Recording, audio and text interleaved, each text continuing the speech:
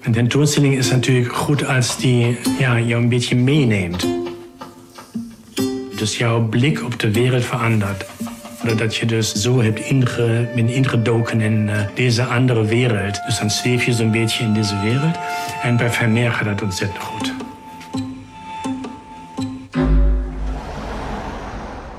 Toen ze heel vroeg al verzameld rond Vermeer buiten Nederland. Frankrijk, Engeland, Duitsland en Amerika. It's the first time that I've seen her undressed. And without the frame, I mean. I found it very moving, actually, realizing that it's the first time in 200 years that this picture is in the Netherlands. Ja. Ik vind een Vermeer tentoonstelling organiseren zonder dat je dus echt nog nieuwe inzichten kunt laten zien, zou ik ook zonde vinden. Composition, the color, the light. Those effects that no other painter in Holland would actually get. Ja, ik wil toch gewoon begrijpen hoe hij dit soort mooie dingen kan maken.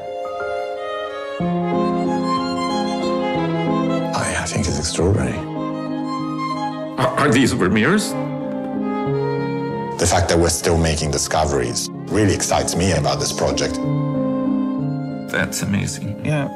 What you've determined here is really the most important new information in terms of the understanding of this painting.